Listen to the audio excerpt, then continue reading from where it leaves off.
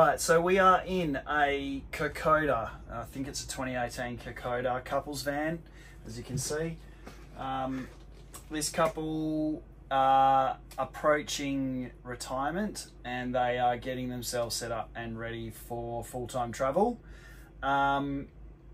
So they just wanted something in their van that they could run the air conditioner, run coffee machine. They're a massive fan of electrical appliances in terms of cooking, so they've got a relatively old induction cooker, which was kind of one of the first portable induction cookers. I think it's like an EcoFlow or something like that it's called, which they are super happy with. They bought nearly 10 years ago, and they're looking to upgrade that to the new one, which has got more capacity output. So they're very comfortable with electrical cooking. So they wanted a system that could run that. So this van, when they bought it, had an Enerdrive 240 volt charger already in it, which had obviously been replaced another charger that had failed. It had 2 AGMs down on the battery, on the chassis, and a couple of small solar panels on the roof. So what we've done is we've given them a substantial system, so 1200 watts of solar on the roof, and that's made up of some low voltage panels and some small high voltage panels.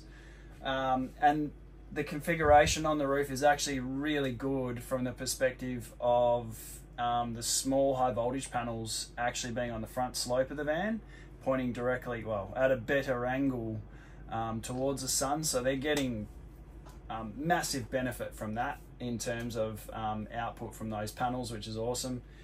2600 watt inverter, couple of solar regulators, a 620 amp hour battery. So we've managed to mount everything into the 2 seat boxes. So we've got our battery monitoring and isolator over this side, and we've got our chargers and inverter over this side, which is separated out. It's obviously very the space has been very utilized underneath there, so yeah, it's quite tight underneath there. There's no room for any expansion in either of those 2 locations. So we've put a full Simarine monitoring package in as well. All of the usual bits and pieces that we would normally do, so giving you the ability to monitor your solar, your portables, your inverter.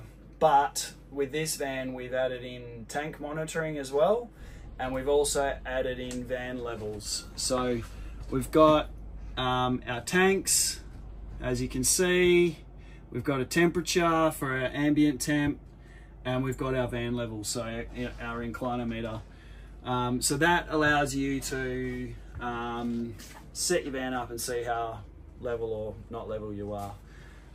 As you can see, we're pretty unlevel here on this location. So we've also got our usual monitoring screen, which is giving solar information and all the bits and pieces. Now, as you can see there also, we've got a Gusto. So we've installed a Gusto dust reduction system. That's gone over here into this overhead cupboard.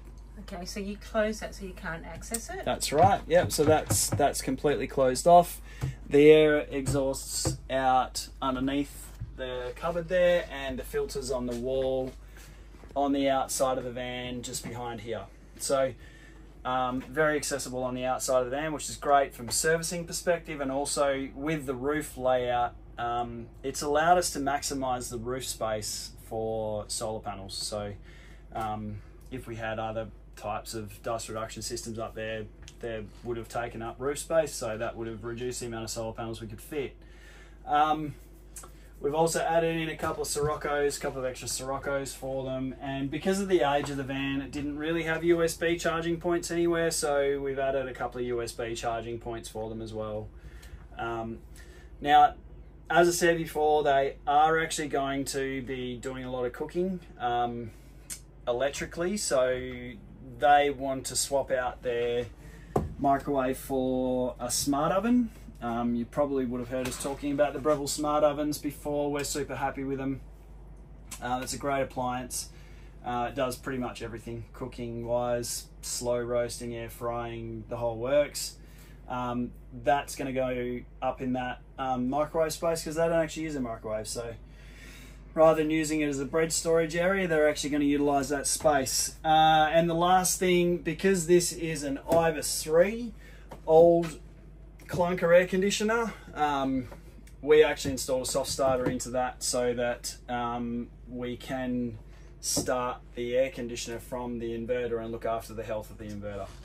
So as you can see, quite a lot done in this van.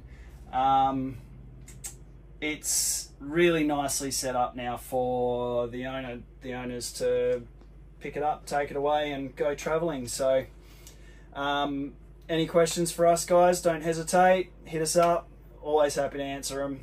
See you next time.